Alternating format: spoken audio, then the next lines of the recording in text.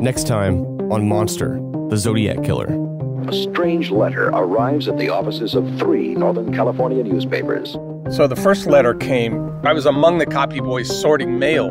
There was a box where letters to the editor went. We just throw stuff in there. It's chilling just to look at it. Each part consisted of a block of symbols from astrology, half-filled circles, backwards letters. They found symbols that were repeating next to each other. Well, the most common doubled letter in English is LL.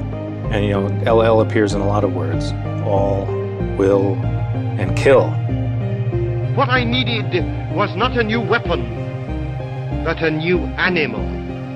Here on my island, I hunt the most dangerous game. When they searched his car, they found a couple of books. One of the books was my book on serial murder. He decided it's not enough for me to just shoot these people. I need to look in their eyes and see them go, oh, everything's okay now. And then look in their eyes when I flip on them and they find out that this is not what they thought and that their lives are at stake.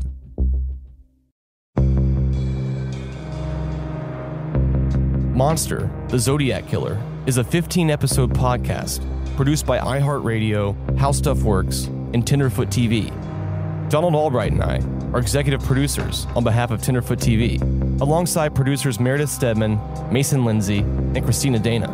Jason Hoke is executive producer on behalf of How Stuff Works, along with producers Trevor Young, Miranda Hawkins, Ben Kubrick, and Josh Thane. Scott Benjamin provides additional voice talent. Matt Frederick is our host.